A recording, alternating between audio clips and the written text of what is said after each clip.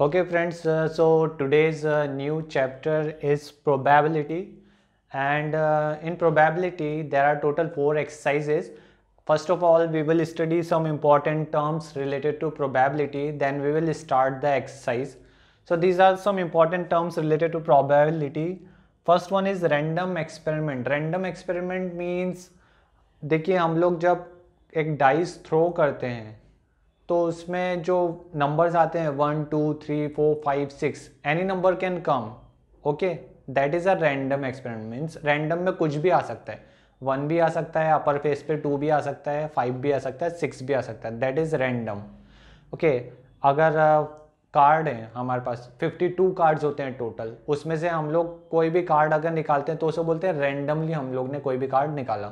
So that is random experiment. Means we take out anything randomly. Okay, then equally likely outcomes. अब एक dice है, उसको हम throw कर रहे हैं, उसमें टोटल 6 फेसेस होते हैं. ठीक है, तो उसमें वन की जो मीन्स प्रोबेबिलिटी आने की वही 2 है, वही 3 की भी है, वही 4 की भी है. Means they are equally likely to come on the upper face. 1 is also equally likely to come on the upper face. Similarly 2 3 4 5 and 6. Okay, लेकिन मान लीजिए कभी ऐसा होता है कि ज़्यादा बार 1 आ रहा है, 2 आ रहा है, एक से ज़्यादा फेस पे अगर 1 है, एक से ज़्यादा फेस पे 2 है, तो हम क्या बोलते हैं, वो डाइस कैसा है, बायस्ड है. जैसे कोई कॉइन होता है, उसके दोनों साइड क्या होता है, कभी कभी हेड होता है, तो उस कॉइन को क्या बोलते हैं हम लोग, biased coin, because both the side has head. यानी कि अगर मैं उसे टॉस करता हूँ तो हेड आने का, बार बार हेड आने का ही चांसेस होगा ना, क्योंकि दोनों साइड ही हेड है, टेल तो है नहीं. तो ऐसे कॉइन को क्या बोलते हैं हम, बायस्ड. तो हम लोग जो अभी एक्सरसाइज में यूज़ करने वाले हैं वो क्या होगा, unbiased. Unbiased coin, unbiased dice.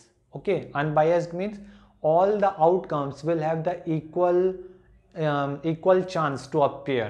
Okay, that is called equally likely outcomes. Now sample space means total outcome जो भी होते हैं किसी एक्सपेरिमेंट में, उसको हम बोलते हैं सैम्पल स्पेस. जैसे कि एक डाइस अगर हम थ्रो कर रहे हैं तो उसमें सैम्पल स्पेस कितने होंगे, 6, क्योंकि उसमें टोटल आउटकम कितने आएंगे, 6. तो टोटल आउटकम को ही हम लोग सैम्पल स्पेस बोलते हैं. उसको डिनोट करते हैं N ऑफ कैपिटल S से. अगर एक वेल शफल्ड कार्ड है, कार्ड का पैक है, तो उसमें कितने कार्ड होते हैं टोटल, 52. तो हमारे पास टोटल सैंपल स्पेस कितना होगा कार्ड्स के लिए, 52. अगर हम एक कॉइन टॉस कर रहे हैं तो उसमें कितने आउटकम होते हैं, हेड एंड टेल, 2 आउटकम होते हैं, तो टोटल सैंपल स्पेस कितना होगा, 2. अगर हम 2 कॉइन एक साथ टॉस कर रहे हैं साइमल्टेनियसली, ओके, तो टोटल आउटकम कितने होते हैं, 2 2 ज़ा 4 आउटकम होंगे. तो टोटल सैंपल स्पेस कितना हो जाएगा हमारे पास, 4 हो जाएगा.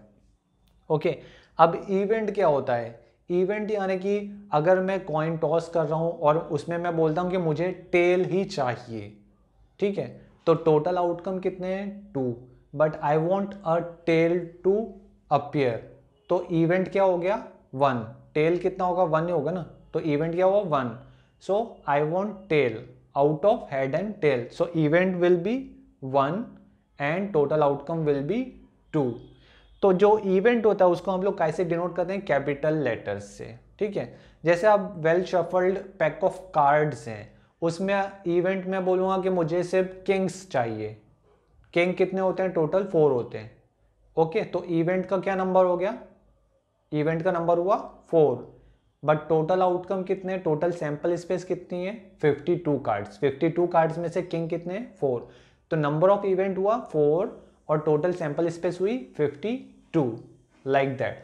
Now we are going to solve problem on all these things and we will study them in problems while they come in our way. Okay, so let's start the problem and then we can see all these terms appearing in our problems. Okay, in a practice set 5.1 there is only one question given, so we will try this.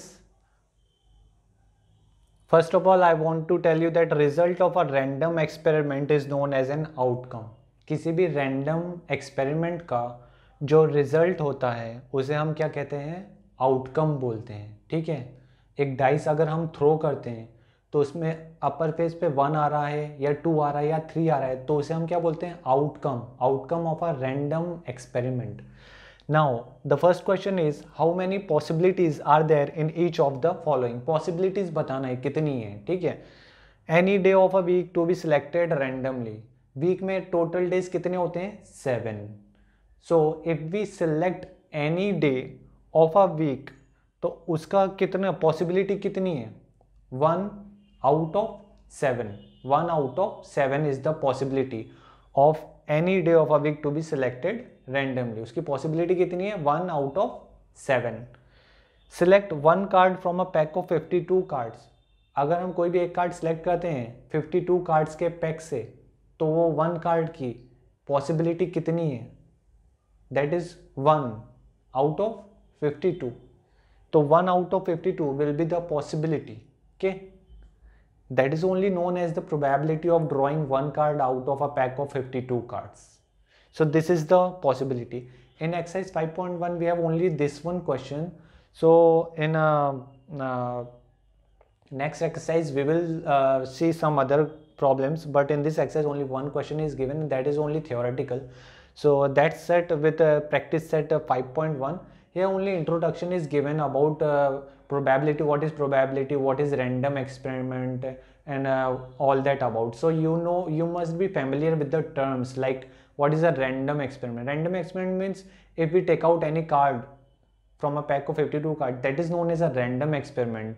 So what is the possibility of drawing a card from a pack of 52 card, that way they can ask. So you must know a random experiment, what is equally likely occurring event, what is sample space. So these terms you must be familiar about.